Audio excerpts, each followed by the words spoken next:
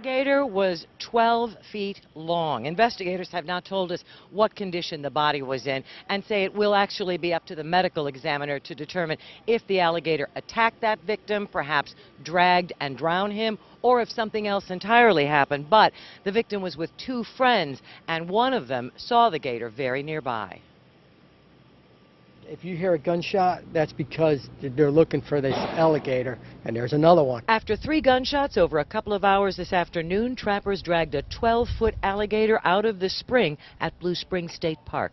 They'll examine the animal and, with the medical examiner, determine if it killed Jim O'Kearse, who was swimming and snorkeling with friends just after 9 when O'Kearse disappeared. This is a gator that's been seen in the area.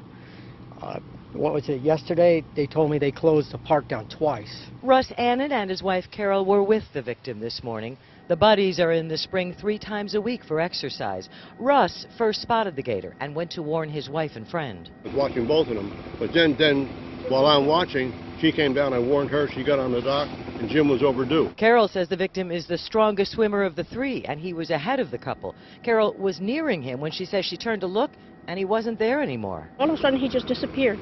Completely gone out of the water. Gone.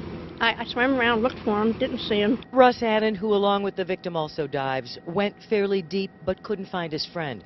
Divers finally recovered the body, and then the hunt was on for the alligator. Whether involved in the death of the victim or not, trappers had to get the alligator out of the swimming area and did so late this afternoon. Now, gators are certainly seen in this area, although it's far more famous for manatees, as you know. But there are alligators if they're in the swimming area.